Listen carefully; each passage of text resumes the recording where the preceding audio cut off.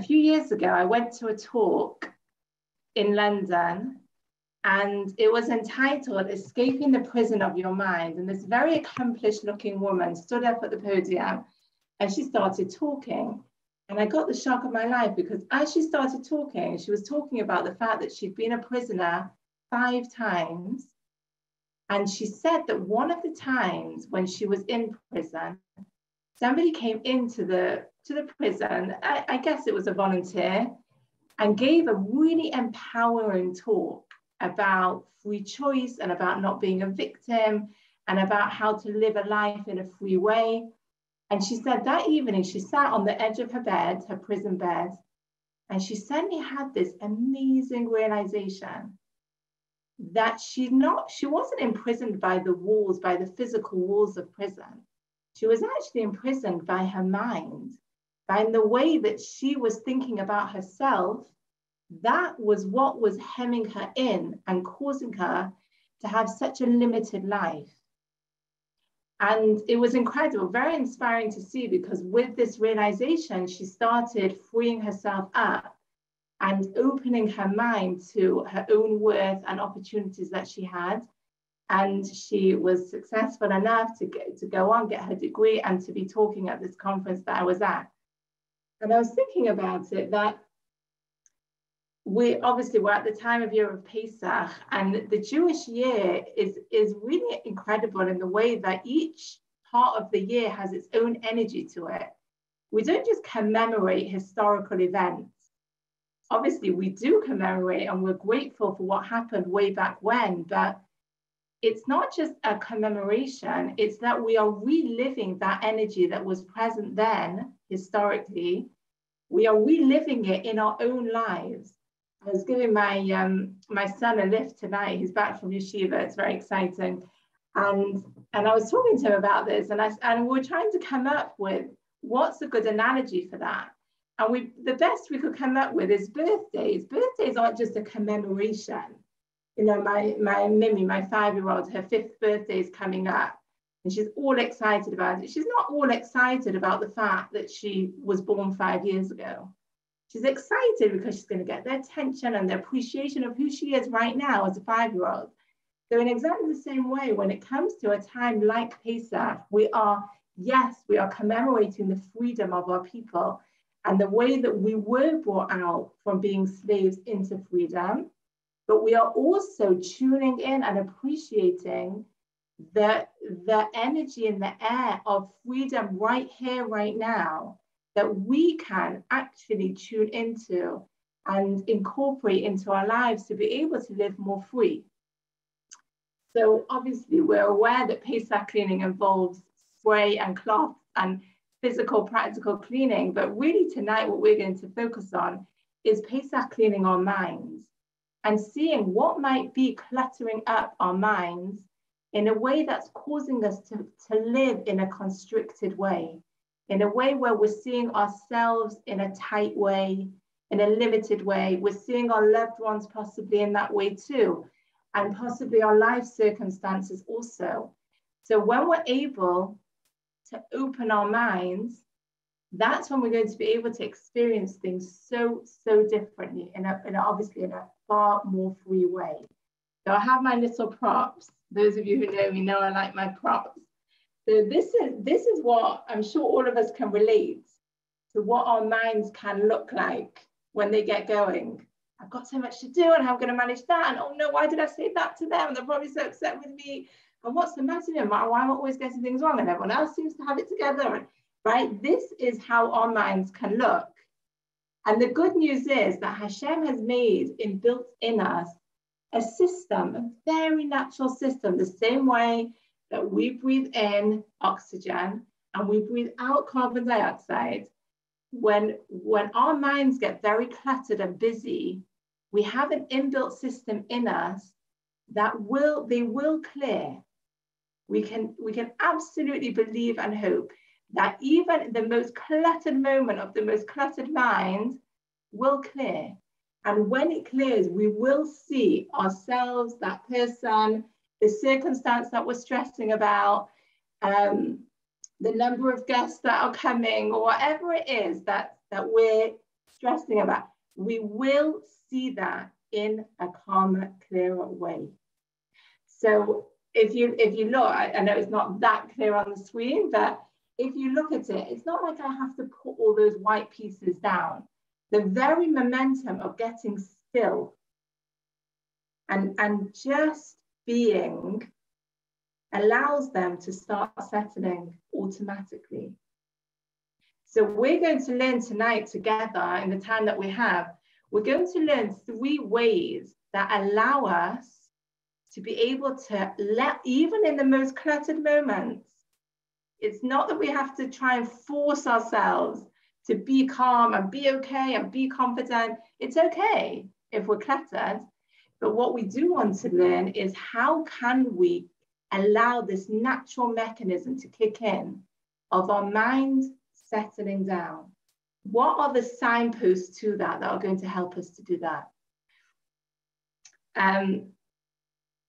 Okay, so we said ABC, and as Sippy mentioned before, it was a very quick title that I made, but it really does incorporate everything that we want to learn together tonight. So A is for accept.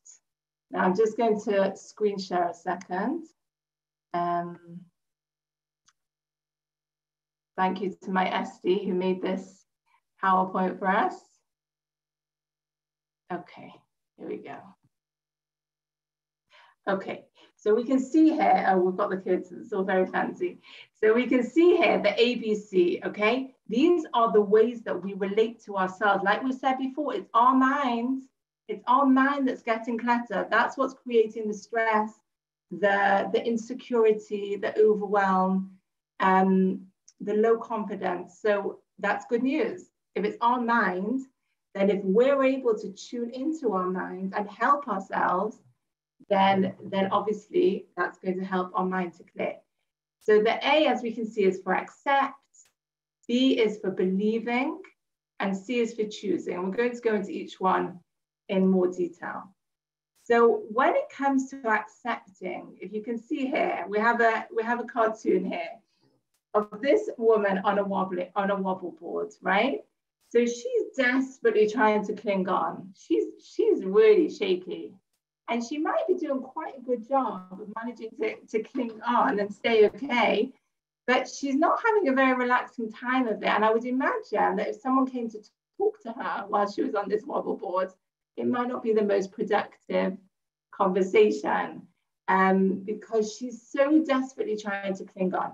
So I use the wobble board as an analogy for how we can get insecure. That underneath that wobble board is solid ground. So on the solid ground of being the person that Hashem created us to be, worthy, valuable, lovable, just because he created us unconditionally, suddenly in our minds, we start to create these wobble boards. I have to be the perfect mother. I have to have the perfect house. I have to make the perfect food. I have to always be feeling perfect. And then all of a sudden, we're on these wobble boards, shaking around and finding it very hard to walk or go anywhere. It's really going to come in the way of our protection. Tying it into Pesach, when Hashem took us out of Mitzrayim, of Egypt, we were, in terms of performance, we were actually on the 49th level. We were on the lowest level, performance-wise, really low. And that's when Hashem gathered us up, hugged us, and said, you're going to be my nation. Not because of how you're doing, we weren't doing well, but because of who you are. That's what makes you my nation. That's what makes you my beloved children. So this gives us permission that we're able to go off that wobble board. We're able to stand on the solid ground of always knowing that no matter what, we are valuable and lovable. There is nothing that we do or feel or think or say that is ever going to contradict that. I was talking to a woman the other day, and she made some mistakes at the beginning of her marriage. She did, and she hurt her husband, not intentionally, but from the way that she was coming in from her own baggage. And I was talking to her, but I said to her, how would it feel to put all those moments of misunderstanding and when you would get upset with him when really he wasn't doing anything hurtful, you were just taking it very personally. How would you feel about putting all those moments in a helium balloon, cutting the string and letting them go? And she said to me, I don't know, like I really hurt him. I said, yeah, you did. But there's nothing you will ever do that takes away, that means that you have to be down and out on yourself. You might look at that thing and say, not great. I need to work on that. I need to apologize for that.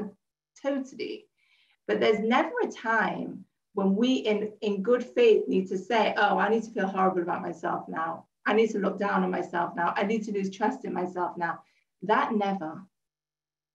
is never, ever the case. So sometimes we can hold this judgment on ourselves, which is the opposite of acceptance. We can hold this judgment on ourselves, and we can hold ourselves on this wobble board with these very, very high expectations of ourselves. And innocently, without realizing it, we're actually really disempowering ourselves with that. If we're able to kick the wobble board to the side and step down onto the solid ground of who we are and move forward with that and make the way that we act, of course, we want to be in line with who we are and we want to aim high, but without feeling that we have to have this constant courtroom popping up in our head. Are you good enough? Well, I don't know. I mean, look at the sink, look at all the dishes in the sink, you know, and this morning was a really hectic morning with the kids, and you know, look at the finances. I mean, are you earning enough? And this and that and the other, right? So this whole courtroom that keeps going back and forth, back and forth, back and forth. How would it be to just realize that we don't need the courtroom? That we can actually be in life in the knowledge, in the solid knowledge that Hashem loves us. And if he loves us, we can definitely incorporate that into our own self-love. I was putting my Ellie, my 6-year-old, to bed the other night. And he was in a pretty good mood. And he said to me, I love you and Daddy the same. Okay, great. And then he said, and I love myself and Hashem also the same. And I thought, brilliant. Okay, obviously I want him to love Hashem. I want him to know that Hashem is such a real presence in his life. I love the fact that he said, I love myself. That is that's what we're looking for. And somehow children seem to be able to access that easier. But we all have that kid inside who's totally cool with being loved and adored. And it's really, really open and waiting, just ready for us to let it surface and have space. So this acceptance of ourselves is so foundational for being able to perform. Very ironic. Sometimes we're hitting ourselves over the head, trying to make ourselves perform better, but that's disabling us. That's disempowering us. There was an Israeli tennis player called Tal Ben Shachar, and he was good, really good. He was a perfectionist. So before every game, he would be on the court for hours, practicing, pressuring himself, you know, perfecting every move as a guarantee that he was going to win the next day. To the extent that his muscles started to give in. His body was literally not coping with the pressure, the physical pressure that he was putting it under. To the extent that he had to leave tennis, and then he went into positive psychology and is now a lecturer at Harvard University. And he talks about, which is our next slide, he talks about the perfectionist and the optimalist. The perfectionist is aiming high with a very, very rigid line, as you can see here, very rigid line of expectation. There's no room for tiredness. There's no room for moods. There's no room for trying something and realizing, no, that's not going to work. Let's try it another way. Or learning from mistakes. It has to be constantly perfect. And he opened up a new phrase, which I find so powerful in us being able to aim high with a healthy outlook, with room to be a living, breathing human being. And that is the optimalist. The optimalist is aiming high. They are, as you can see, aiming to the same place as the perfectionist, but there's room There's room for twists and turns along the way.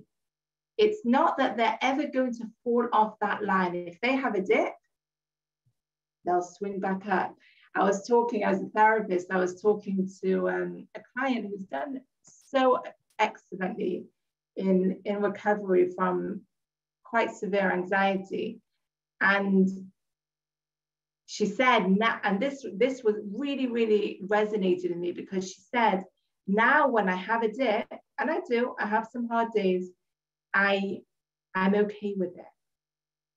And I said to her, that is more impactful than if you would say, oh, I just had the most amazing day yesterday. Obviously, I'm happy if you have an amazing day, but the fact that you can have a dip and still retain your security in yourself and your foundation and your solid ground, that means that you really are on a healthy path of growth.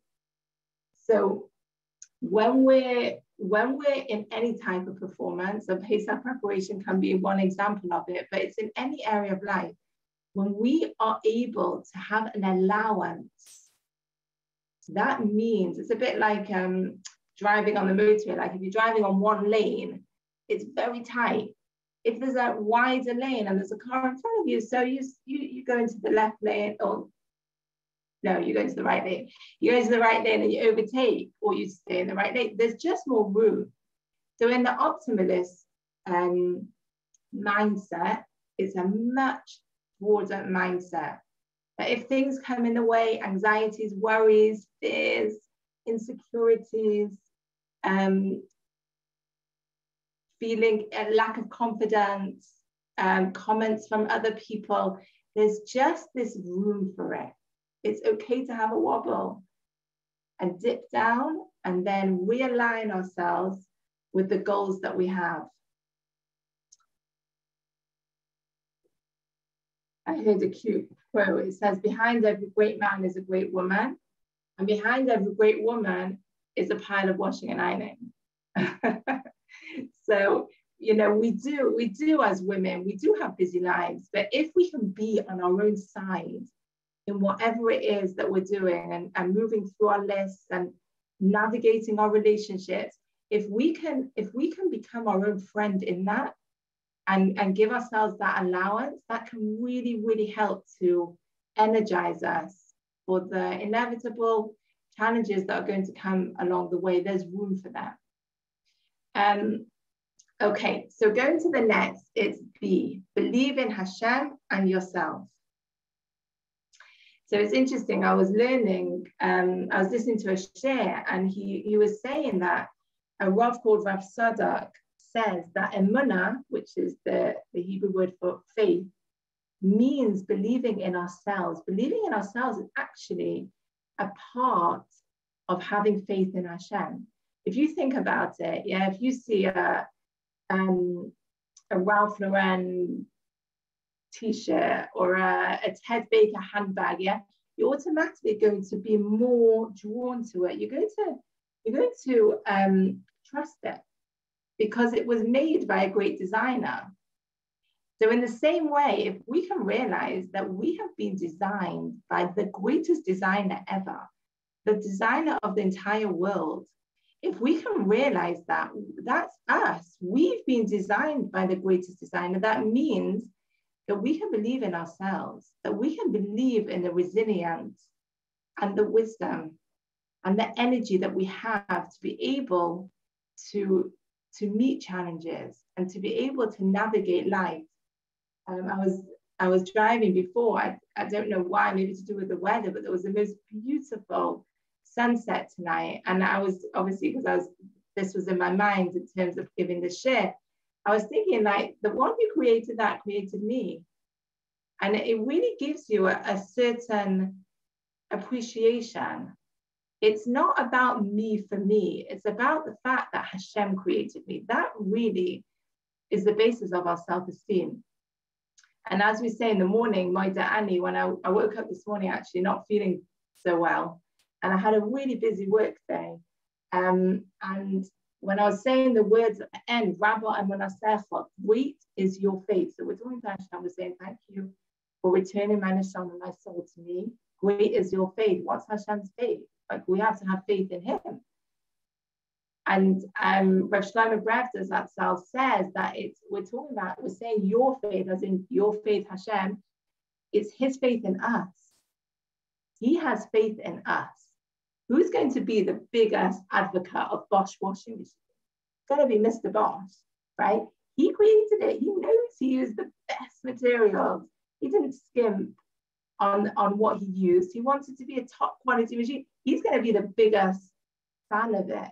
So because Hashem created us, he knows what we're made of. He knows that we have a part of him inside us on the Shama, and therefore his faith in us, and it really gave me a boost this morning of Hashem. I had a great day. But it's just sometimes our belief in ourselves can waver and we can feel pretty fragile. And sometimes we need to remember that he believes in us and sort of piggyback on that for a bit until our own belief in ourselves is able to kick in. Okay, so belief. So we're saying the B is for belief. So we're talking about believing in ourselves and believing in Hashem. We have to believe in both. We're partners. In everything we do, there's a contract. We have to show up. The results are in Hashem's hands. That's the contract. Without Hashem, I can't. Without me, he won't. I was talking to an incredible woman who really suffers with OCD. And I was saying to her, really, you're not really in control of your OCD. You can't make yourself not have these obsessive thoughts. So she said, well, then what am I doing here? So I said, what you're doing here, as in my therapist's office, what you're doing here is you are showing Hashem that you're taking responsibility for your issue and you're doing your part in working through your childhood issues, in finding the best way to move through the times when you have obsessive thinking. But the obsessive thinking itself is not in your control. Now, this isn't a talk about anxiety, but the point I'm bringing is that it's really the same in any area of life, that we sometimes put so much pressure on ourselves to control things that we can't, to control people, any other person that we can't, and to control circumstances or even things that are going on in ourselves that we can't control. We can really put ourselves under pressure. So I think of it like a vending machine. With a vending machine, you put the money in, you put the code in, and down drops the can, whichever one you've chosen, right? You don't create the can, but if you don't put the money in, the can won't come down. And that's exactly how these two work together. We have to believe in ourselves to do the part that we can do, to put the money in, to put the code in, to show up, to try, to invest, to show what's important to us. And then we can let go and know that Hashem will send the can down. Hashem will send the result down. The perfect result will come down because we've shown up, but not as a direct result. It's not that we create it. We don't have to schlep that result out of ourselves. I was talking to a teenager the other day who's taking A-levels, and she works really hard and she doesn't always do so well. And then she feels a failure. So I was explaining this to her, that she can take pride in the fact that she's responsible about her work and she puts the effort in and she asks for help and support when she needs it. And then she can let go and know that she can take pride and believe in herself to do what she can do and to let go and give herself a break from trying to pressure herself to do what only Hashem could do. It's like trying to change the weather. It's like feeling a failure. That today was, I don't know what it was like in London, but in Manchester it was very cold and a little bit snowy and rainy. So would I feel, I feel so guilty. Like everyone had to wear coats today. Like, what's the matter with me? Why couldn't I make it sunny? That would be ridiculous. It's not in my control. However much I care about my fellow inhabitants of Manchester, I can't change the weather. But we can sometimes pressure ourselves to change our moods and be perfect and make other people do things which are not in our control. or make events go perfectly, which is also not in our control. And really, we're doing the same thing to ourselves. We're forcing ourselves to change the weather. We're forcing ourselves to change things that really is not in our control. So when we're able to ease back and think to ourselves, hey, I'm going to believe in myself to do my part. What's my part here? And then we're going to do that responsibly. Absolutely. But then to be able to give ourselves a break and let go. Like the other night, I had a bad headache and I was really not feeling well. And I felt so vulnerable and so weak. And then it sort of very naturally slipped into actually a very beautiful moment when I just felt like I came to the end of myself. It was like game over. You are not in control. And it was very liberating. It really, to just realize like all that pressure, like we said before, all that pressure that can go on in our mind when we're beating ourselves up, excuse me, or pressuring ourselves to control things we can't. And it just came to a silence. And it was just a moment of realization, like, just stop. Don't stop being active. Don't stop caring. Don't stop being responsible. But stop pressuring yourself to make other people okay. I was involved in quite a few serious client cases, and I think that's what was getting to me. And it was just that moment of course, I'm going to keep showing up and caring and giving and doing my part. But that realization that I can't even make my own headache go away. Like, I'm not even in control of that. Why am I trying to control this teenager who's going through that, and this woman whose home life is falling apart? Like, why am I thinking that I can control that? Do I believe in myself as a therapist? Yes. Am I going to show up? Absolutely. But it was just that ability to ease back. And it's not that then the next session I was just sloughing on my therapy chair, which I'm actually sitting in now, and just half-hearted. It wasn't half-hearted. It was absolutely heart and soul in, but without that pressure of making it happen. So this applies to all areas of our work life and our home life, of just being able to ease up on that forcing, and being able to believe in ourselves and take pride in our investment, but let go of the results and know that we are in partnership with Hashem. And this belief, this stage 2, the belief goes on both of us, on me and on him.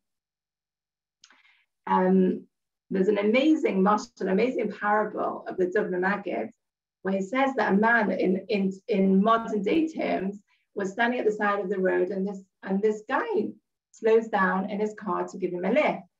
So the man jumps in and is holding this really heavy package, really heavy bag, suitcase, or whatever it was.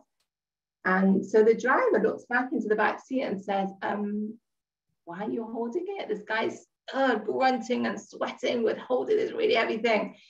So the guy sitting in the back says, well, I mean, I really appreciate that you're giving me a lift, but I feel bad for you to take my package as well. Like, I'll hold it, right? Obviously, we all know that's ludicrous. If the man, the driver, is giving him a lift, he's automatically taking his package as well. So sometimes I have a cartoon of it. Sometimes we can look like this, where our minds are so taken up with all this heaviness. This cartoon was created for teenagers who have got school and the angry teacher and all the homework. But we can put in our own adult version of the same, which is just holding so many people and situations, the finances, the family dynamics, the practical things we have to do, the worries of the future, the guilt of the past, all heavy, heavy, heavy in our minds. And then we can just realize, hey, 1 second, who's making my heart beat? Who's making my lungs contract in and out? Who's creating my circulatory system? Hashem is carrying us through life anyway. So you know what? You can carry all this as well. We can put down our heavy package and just allow him to carry it and show up with a clear mind to be able to do whatever we need to do in that moment. It's like it says in Tehillim, Hashtech on Hashem, like it's an throw onto Hashem, like throw your burden onto Hashem. And I love it because to me, it's like just like this energized, like putting it down, you know, this heaviness, just being able to let go of it and allow ourselves to put it down. So that's our second. So we're accepting ourselves, the ups, the downs, the people we are, the things that we're finding easy and the things that we're not. That's the first, that's the A. The B, we're believing in ourselves, believing because we've been designed by the world-class designer, capitalized. That's why we're able to believe in ourselves and we're able to believe that Hashem is our partner in everything we do. Someone once asked the Kotzker Rebbe, where's Hashem? And he answered, as a little kid, he answered, wherever you let him in.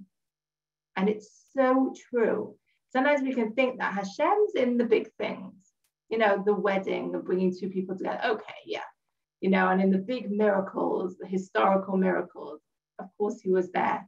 But he's also in our every tiny little detail of our lives. Like I said this morning, I woke up not feeling well and my Ellie got dressed without me asking him. And it was just that little wink.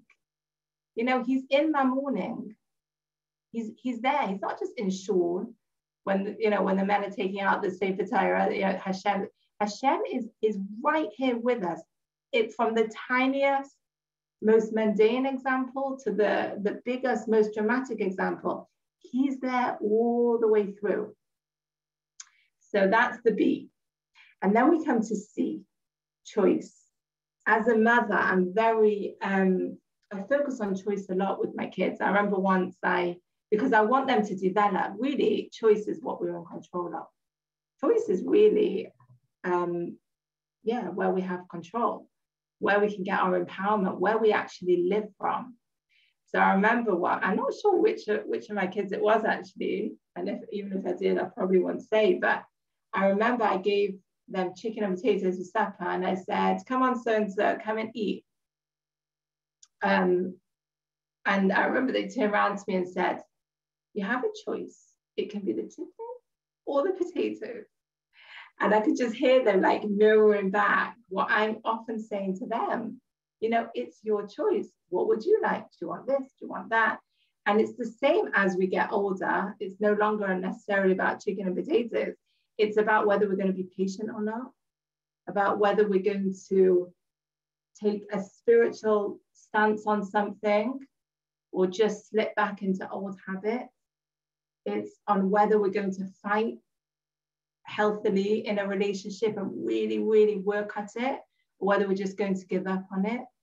So choice is very, very central to our identity, to our ability to be in control. And when I counsel teenagers a lot, and I see that they really sit up when you talk about choice. And I'll say to them, you know, I'm here, I want to help you, but I can only come to the middle of the room.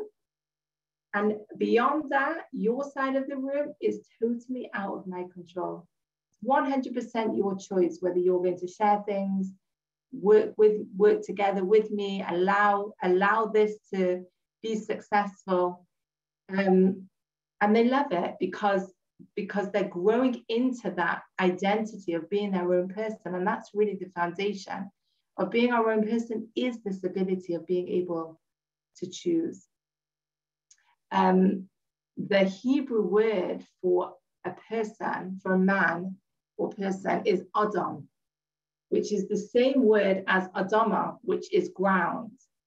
Because ground, if you look at a piece of soil, it's pure potential. You could plant anything in it. You could put tomatoes, lettuce, carrots, potatoes, anything in that piece of ground. It's pure potential. So in exactly the same way, a person is potential. When you see a person, you can't say, oh, they can only manage that. You just can't say that about a person, because they are Odom. They are the same as ground. My husband was telling me before that, I'm sure most of you know, that we lost a very, very, very great Torah giant called Rav Chaim Kanievsky Zatzal. And he was incredibly great and incredibly diligent in the way that he used his mind and his time in his Torah learning. And I'm not sure when it was, but fairly recently he had a scan. He had to have a brain scan because he had a stroke. And they saw such a difference physically on the scan. They said, the doctor said, normally when they do a scan, 10% of the brain has actually been used. 10% of the potential has actually been used. When they looked at his scan, 90% of the potential, they could see in the brain cells that they had been so actively used in his Torah learning over so many years, it was actually physically visible. So that's Odom, that's a person. A person is not contained and constricted.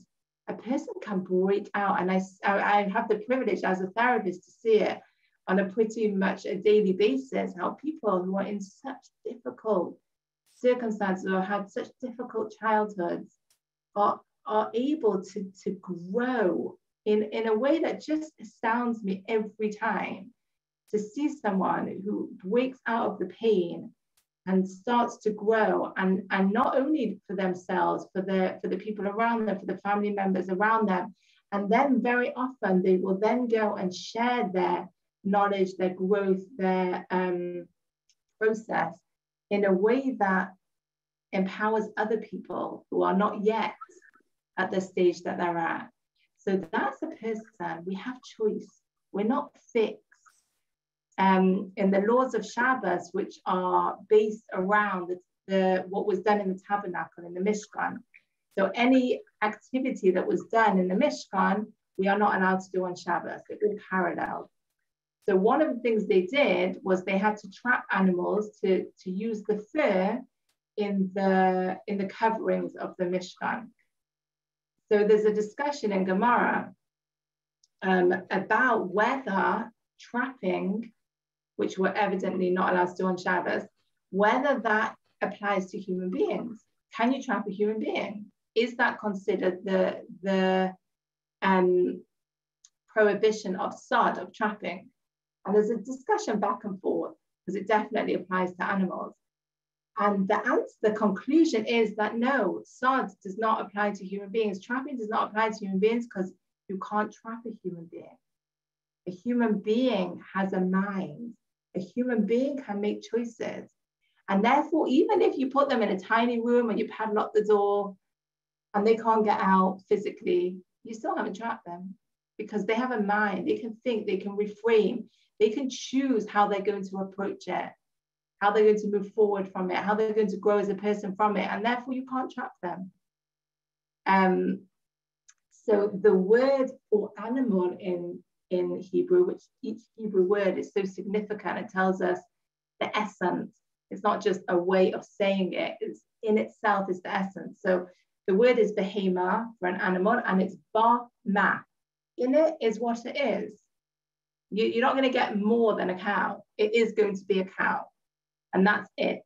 Whereas Adama, Adam, a person, Adama, is all about potential. When I talk specifically to women, when I talk about choices, I always make sure to focus on self-care.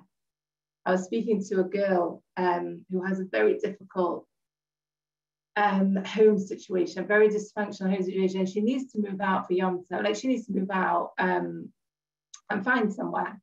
So she was saying to me, I need to be selfish about this, which was progress for her. Instead of just thinking about everyone else, she's actually thinking about what she needs for herself to be healthy.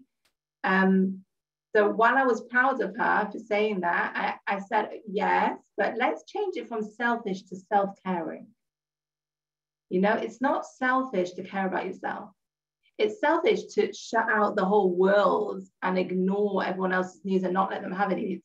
But to say, I need to focus on myself and make sure that I have a workable setup for Yom Tov. It's not selfish, it's self-caring. The other night I was picking my daughter up this time from a friend, and the car was like, you know, when it like starts actually to go under the line of the under the petrol line, and my phone was losing charge, and I was laughing to myself because I that's exactly how I felt. I felt like I was losing petrol and losing charge.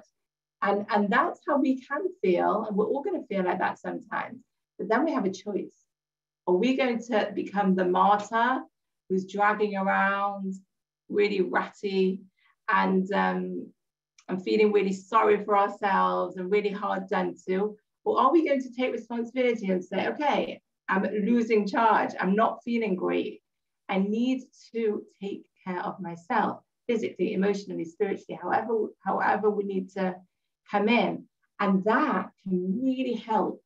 If you think about the car, you think about the phone, we need to go places, we need to call people, we need to send messages. We're only going to be able to do that if we keep them charged. So we're exactly the same as people. We're only going to be able to give and function and do what Hashem wants us to do in his world when we are charged. I remember a few years ago, I was, again, feeling a bit burnt out. And I was thinking, I really should sit down for 10 minutes with a hot drink, but I've got to do this and I've got to do that, I've got to do that. And then I thought, imagine if someone called now and said, okay, I have a woman here, she needs 10 minutes of your time, can you manage? I would say, yeah, sure. I'm like, well, you're that woman. She needs 10 minutes of your time. You need 10 minutes of your own time. And it made me realize in that moment that self-care is a very, very spiritual act. It's I call it looking after one of Hashem's kids who happens to be me. It's, you know, we qualify as one of Hashem's daughters. So if we're taking care of ourselves, yes, of course, that means that we're then going to be able to function.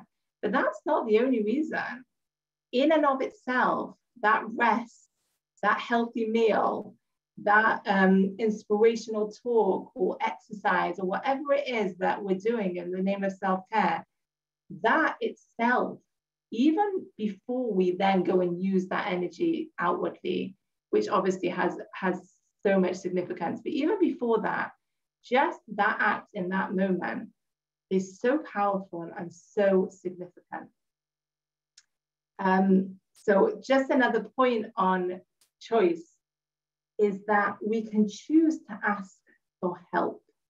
And this can be practical help, like we can ask for practical help or emotional support from the people around us. And it also means that we can ask Hashem for help. It's like my 5-year-old Mimi, she's the youngest of 6. So Nainara, very independent, Nainara, adorable, and really feisty, like she'll really, really try and do things herself. And sometimes she'll say to me, Mummy, can you help me? And I love it. Because she's asking me for help. She's actually asking me for help. And then I thought to myself, that must be what Hashem feels like. He wants us to ask him. He doesn't want us to just struggle, what they call white knuckling through, struggling, being a martyr. We can ask him for help. Please help me to have patience. Please help me to have clarity. Please help me to have self-respect. Please help me to have acceptance. We can ask him. I remember walking along with one of my kids in town, and there was a homeless person, and he was like quite upset to see it, you know, this person lying on the floor asleep. And he said to me, Mummy, why is he there? So I said, he doesn't have money for a house. So then he said to me, why doesn't he go to the cash machine? Which is very cute, because Baruch Hashem, at that point, he doesn't realize that you actually have to have money in the cash machine to be able to take it out. But the point is that when we were born, we got a limitless card. Hashem gave us a limitless card that just because we're his kids, we get it, that we can always go and cash in and ask Hashem to help us with the resources that we need. You know, if there's a difficult family event coming up, you know, please help me to stay grounded. These help me to have perspective. These help me to find the right support. Yeah, we can ask, we can keep cashing in this card, and we're never going to be homeless. So just going to end off with a story.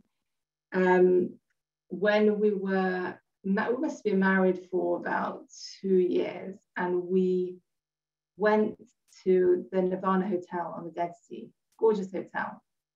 And it was Shabbos morning, and it was very peaceful in the lobby, couples walking around, and my husband and I were standing there chatting. And we had our little 1-year-old, our oldest, Ari. I have permission to say this story, I've asked him. So he just learned to walk. He actually walked very early at 11 months. And he was all proud of himself. Anyway, we're standing there chatting. And before we knew it, the Shabbos lift had automatically come to the bottom floor, to the lobby where we were. And the doors obviously opened automatically. And we're chatting. And before we knew it, in toddled Ari into the lift. And the doors closed, and off it went, up to the first floor.